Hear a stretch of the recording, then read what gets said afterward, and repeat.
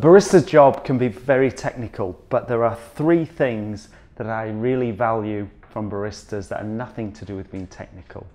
The first is I want them to smile.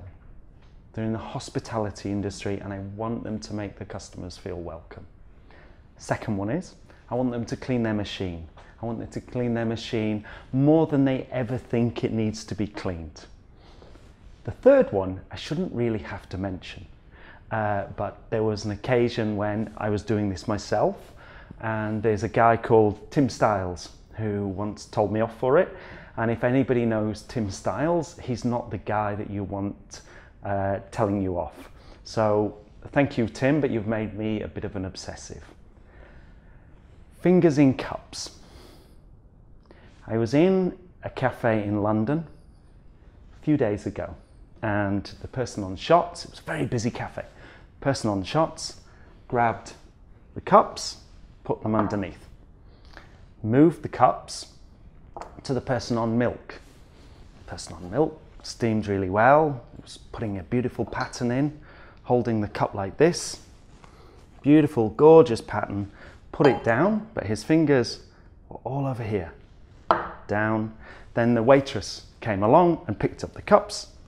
That's the third finger movement onto the tray.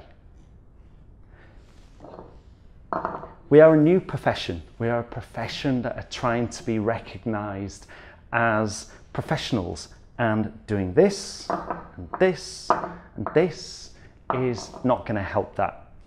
As well as the fact that it's just disgusting to do this and then give it to a customer is just not acceptable. I was explaining this to a poor guy, lovely friend who works at the cafe I was sat at, and I was trying to make my point, and then just as I was making my point, girl arrives, the waitress, and she was carrying loads of cups like this, hand sort of up there, and she was keeping her fingers in the cups to try and hold them and then sort of put them down and then put them on the espresso machine. And it was just like a perfect example. It's a place that really, really cares about everything they do, yet they still keep shoving their finger in the cup. I'm very sorry it's a boring subject, and I partly blame Tim Styles for this, but please stop it. Don't do it.